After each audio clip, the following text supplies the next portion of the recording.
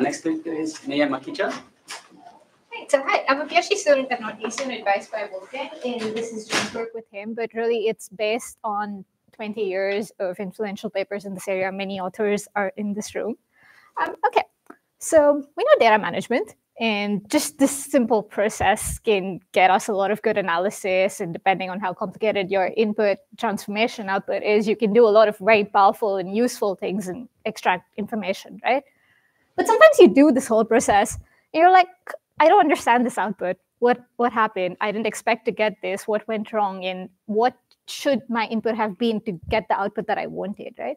So you somehow want to go back in reverse and reason about your input in terms of the output that you've gotten and you don't understand. And this was formalized as reverse data management in 2011 by Alexandra Meliou and her collaborators. And the idea of reverse data management is to sort of ask, what interventions or what changes would you need in the input to get the output that you desired or expected, right? And this is a very general framework that can encapsulate a lot of important problems in database theory. So I will talk about a few. For example, deletion propagation, studied since the 80s by Lyall and Bernstein.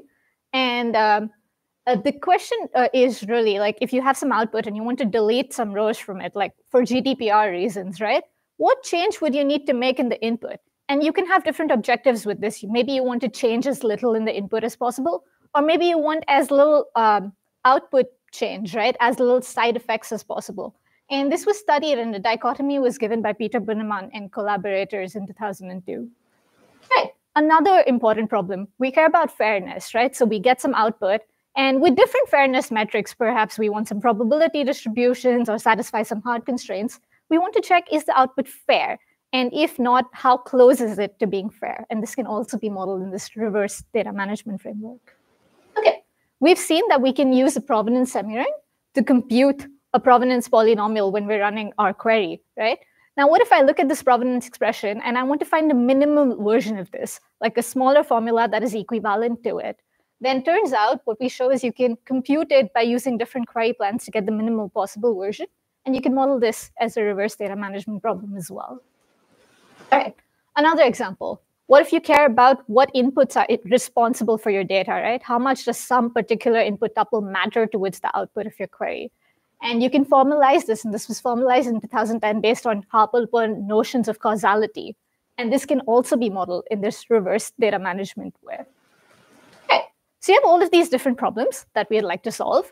So for some fixed query, I give you some arbitrary database, you produce the output, and then you want to run some reverse data management problem. It could be the ones I mentioned, it could be something else that you care about. And you want to solve this. And when I say fixed query, I'm just talking about data complexity. And you want to solve this, and maybe it's an NP-complete problem, right? So the best you can really do is solve it exactly, pay exponential time, or you want to find some approximations in PTIME. This is something you could hope to do. The other thing you could do is you could find some structure in your query and find easy sub-instances, right? And these you want to solve exactly in PTIME. And another thing you want to do is you want to find out where this border is for different problems. Now, what we propose is one unified algorithm to do all of the above.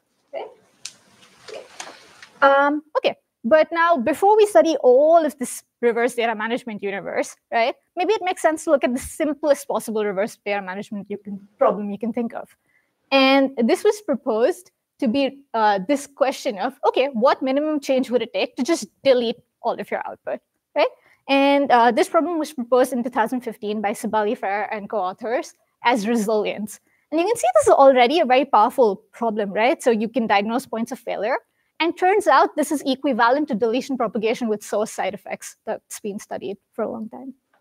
Okay, so I will focus on resilience for the rest of the talk, but I want to convey that this unification algorithm that we propose is general and we hope can be applied to all of these problems. Okay, so let me give you an example for resilience. Pretend you're a data analyst, right? You have access to people watching movies, and you also know that people, what items they buy. And you also know the product placement, so you know that items were featured in this movie. Now, if you have these three tables, you can ask a query like, oh, what person watches a movie and then buys an item from it, right? And this is an important question a data analyst could ask. But if you're a theoretician, all I've said here is pretend you have a triangle query, right? So let's say you have a triangle query. Now you want to find you have some data. You want to find the resilience of this, right? So you compute your output, you get your output rows, and you have your domain values in tuples. And what you can also do is represent this as a query hypergraph, right? So now within this hypergraph, you have your hyperedges that are your witnesses, and you want to find the resilience. So what minimum tuples do I need to delete to make the output false, or to delete all hyperedges, right? And this is the transversal number of the hypergraph. So essentially, you just need to delete these two tuples, and your resilience value is 2. Right? Okay. By minimal, you mean minimal number of modifications, a set of modifications that doesn't have a subset that does it? The minimum number. Yeah. Okay. So turns out for the triangle query, this problem is NP complete. You can't do any better than that. And we've looked at the triangle query a lot, but there's also this extension. You can just add one atom here and get the triangle unary query. And turns out for this, you can solve this in PTIME. And this was discovered in the 2015 paper. All right. So what are the results, right? So what is known? For self-join free queries, it was shown in 2002 that if you have just project join queries in general, this problem's NP hard, right? But you can find subclasses of queries. So in 2015, there were linear queries shown, and the intuition here, I won't get into it, but the intuition here is that you have a join path instead of a join tree. So these are in PTIME. Plus, there's another class that can be converted to linear queries, and these are in PTIME as well. And so the resilience for set semantics, we have a dichotomy. But what was not studied was bag semantics. So imagine you want to have different movies have multiple product placements, or you have weights or probability distributions in some way, right? You can only model this with bag semantics.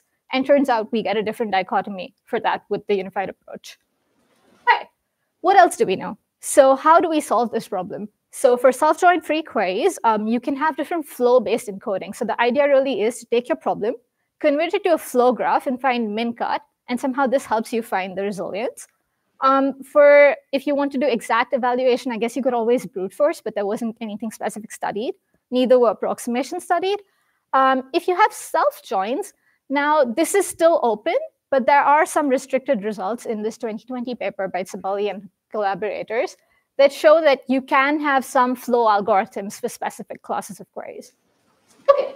What we propose is one approach that can solve the exact and the easy self-join or self-join free queries. And I will talk a bit about how we do this. All right. So previously set semantics, we also enlarged to bag semantics, and we can do all self-join free queries. Now, the interesting thing is if you have a functional dependency, you can modify your flow-based algorithm to take that into account. What our algorithm hopes to do is that if you have functional dependencies, even if they're unspecified, but they exist in the data, the algorithm automatically leverages this. So you sort of take advantage of structure in the data without explicitly defining the structure, right? Now, all of these approximations and details, I won't speak so much about in this talk. What I really like to communicate is two key ideas that make this approach unified. And that's the main takeaway, but I'm happy to go into more detail afterwards. Okay. So what is the unified algorithm? Essentially, it's an integer linear program. We have seen these many times before. You have some constraints and some linear objective that you would like to solve. And we want to take our resilience problem and model it as an integer linear program. So let's take the same example. Our constraints are that for each hyperedge, you want to delete some tuple, right?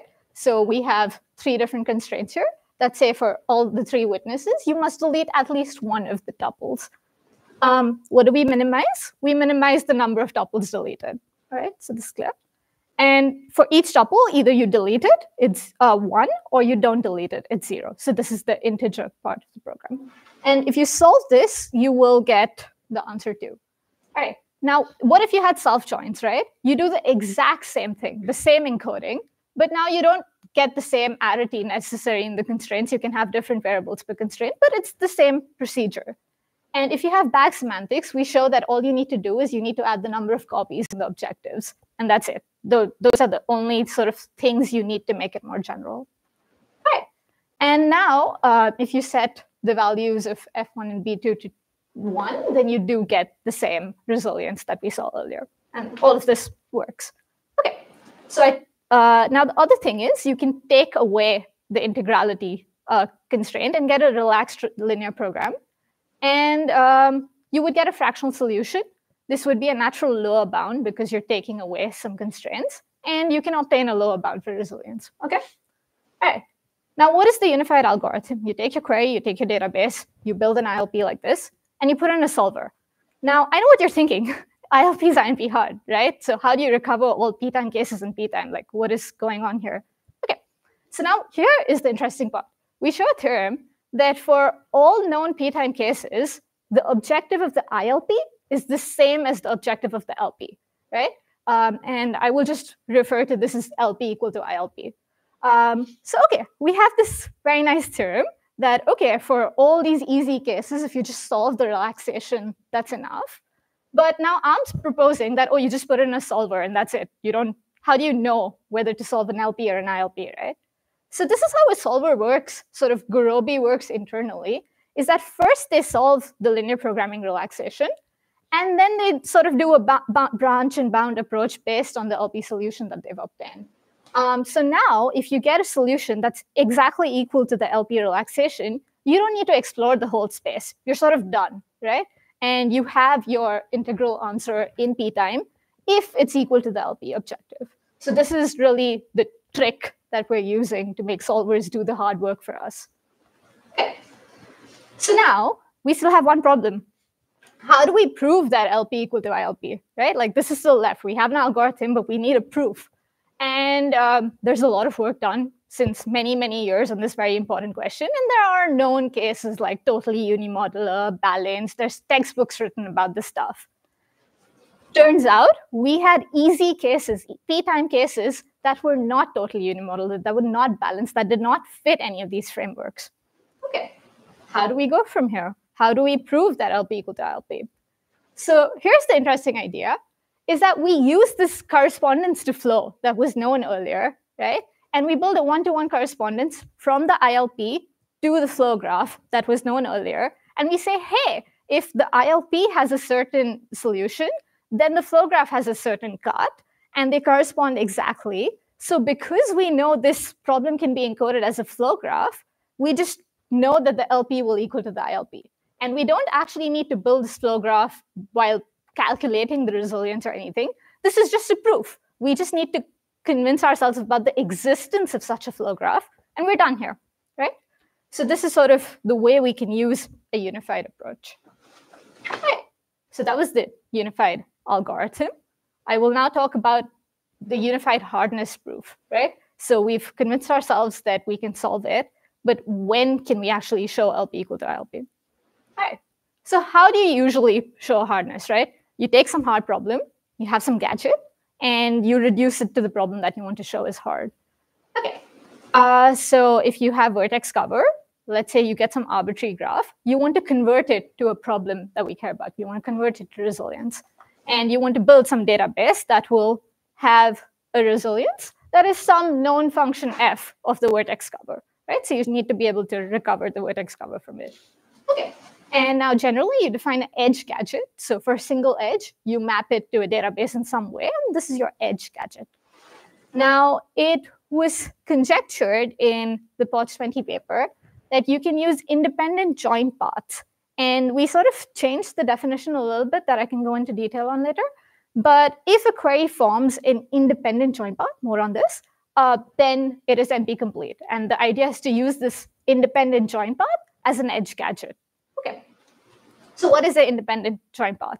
The way we define it, it's a database with some endpoints, but it has 5 testable properties, right? So the first is that, in common sense, it's connected. Second, it's reduced, so every tuple participates in some witness. Then the third thing is that the endpoints are valid, which for the purposes of this talk, I will say just think of it as the endpoints are of the same relation, right? So you can sort of join them if need be. OK, now there's 2 more properties that are defined semantically. And these are sort of capture the core of the vertex cover problem. So the first is the OR property, and then you have to compose these edges in some way. OK, so what is the OR property? So vertex cover, the way you do it, is for every edge, you want to pick A or B, right? So this is the key property you need in vertex cover. We want to define something analogous for resilience, right? So what we say is, do not delete at least one side or the other, right? Now, so in vertex cover, what you don't allow is that you don't want that you have don't pick A and don't pick B, right? Now, if in this resilience example, you delete both S1 and SB, you haven't deleted your middle hyperedge, right? And what this means is that you need a resilience of 3. This is not minimal. The minimal resilience needs only 2. So in vertex cover, you're violating your constraint. And here for resilience, you're violating minimality in some way. So this is the correspondence that we want to draw. The OK case is when you pick one of the 2 sides of vertex cover and you delete one of the 2 sides in your IJP. Okay? And you check all 4 possibilities. You check that they correspond and you get the resilience that you want. And if you have this, then we say we have the OR property. Okay. The second property that I mentioned is composability. So the vertex cover of one graph plus another gives you some graph, right? Similarly, you need to be able to take one IJP plus another and get a combined IJP, right? And this combined IJP should not have any extra witnesses being formed due to joint dependencies, right? You don't want to add 2 graphs and then get some extra edges. So composing these 2 IJPs in any possible way should not lead to extra witnesses. This is another property that we want. Okay. So now we have defined some notions of IJPs, and we now want to find some way of finding these IJPs, right? So our dream is to sort of take a query, automatically find some independent joint path, and then show that, okay, this query is hard. How do we do this? Okay. So turns out what we also need for now is the domain size. How big do we want this hardness proof to be? More on this in a bit. But then you have your gadget, and you can just go through an exponential space of databases, right? And sort of guess an IJP. And then you verify, is this a valid IJP or not, right? For all possibilities. Now, how do you verify? You check if it has the OR property that I spoke about, and you check if it composes in some way. Right. So for the OR property, what you need to do is look at 4 possibilities and find the resilience in each and see if it has the OR property or not. And what this turns out to be equivalent, you're solving 4 NP problems that does it have a resilience of size k, and you're solving 4 co-NP problems. Does it not have a resilience of size k minus 1, right? Okay. And the way we think we need more expressivity is because you're solving 4 NP and co-NP problems as a subroutine. So you need something of the second polynomial order to be able to do this automatically in some way. All right. Now for composing, there are many possible ways you could compose, right? So do we need to check all exponential ways in which IJPs could compose? Turns out no. Turns out all you need to do is check the interaction between 3 IJPs in this specific way, where you have like all possible variations of the input arrows. And if this graph composes, then that's sort of all you need, and you will always have composability. So this is something you can easily check. Okay. So because we think we need something in the second polynomial order, we use this idea, we use disjunctive logic program that actually has this expressivity. And we use this very neat trick called saturation that was discovered in the 90s. And it's sort of like what Max spoke about equality saturation, except you saturate your model with all possible answers, and you use the minimal model semantics of answer set programming to be able to solve NP and co-NP problems as a subroutine. So it's a very neat sort of idea that we use in building our program. Okay. Now, with this program that we built, we were actually able to prove hardness for queries that were open. So all of these figures are sort of queries whose hardness was not known. And there were 7 open listed cases in the 2020 paper. And we were able to show that 5 of them are actually hard. And if you look at all of these, then you can sort of check that you can compose them in any way and they have the OR property. And essentially, you can just plug it into our proof with vertex cover, and you can show that you get an end-to-end proof saying that this query is hard. Can you just to check I understand correctly, this like ONP, like higher level of the polynomial hierarchy kind of complexity is not the complexity of the problem itself, but of like the meta problem of figuring out the given queries. Yes, yes. And yes, so this is the complexity of the meta problem, you're right.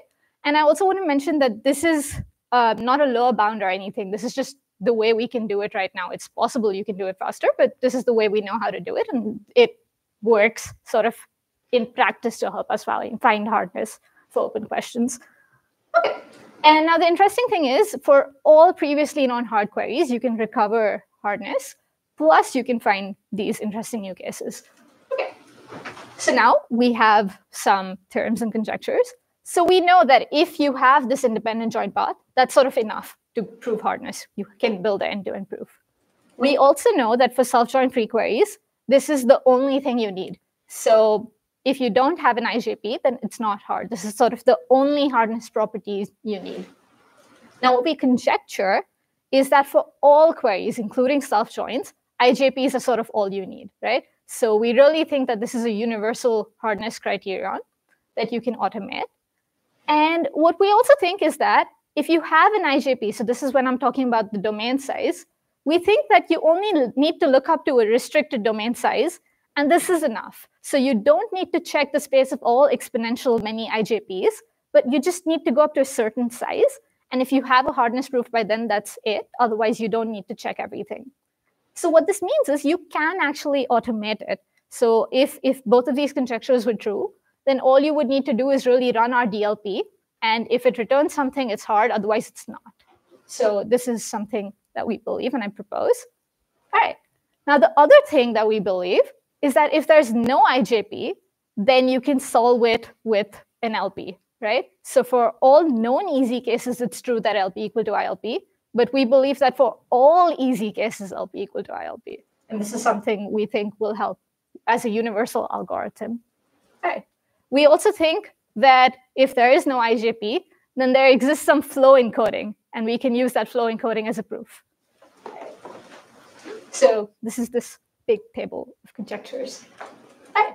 So what are the takeaways here? So we have a unified algorithm, and the cool thing is that's all you need, but now you need to show that it actually is PTIME, right? So if you have an easy case, you already know how to solve it. You just need to prove that it's easy. So it's this change in perspective, right? And the other unification is that of the hardness criterion. And because of it, we are allowed automatic search. And that should help make finding hardness cases easier. Now, the other thing is, how can we extend this? So I only spoke about resilience. We also apply this approach to causal responsibility and get sort of the same thing, that for all known p-time cases, LP, so that we get the mixed integer linear program equal to ILP, but it's the same idea, and we're able to use IJPs as well. Similarly, for minimal factorization, we can also sort of use these same unified ideas. And there is, I claim that many more problems that we care about in database theory can be tackled with a very similar unified approach.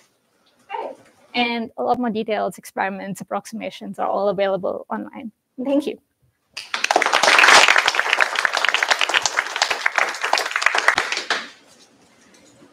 So this is very interesting, right? But like one idea is like we propose is to extend it to broader problems, right? Another one might be to increase the class of queries. Do you see any hope there to go beyond the class of queries you currently support?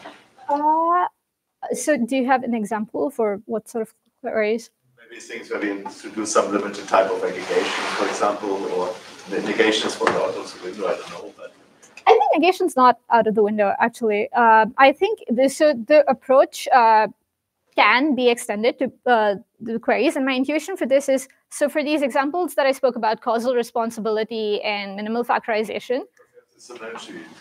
Yes, so already in the ILP, they have negation. So the constraints, you need to introduce negatives, which is not the case in resilience problems. And the approaches still work. So the LP equal to ILP stuff still works. And for the IJPs as well, like maybe the OR property will have to be defined differently, but I think this overall idea would still work. So I think a unified approach like this is very appealing. I wonder, with respect to the extension to other problems, while the encoding may work, it may not be the most efficient or practical thing to do. You know, for example, say if you see data generation as a reverse data management problem, where you define the constraints that you want your data to satisfy and you try to reverse it. Like your constraints can grow with the size of the data, right? So then maybe the encoding just becomes too large. Right.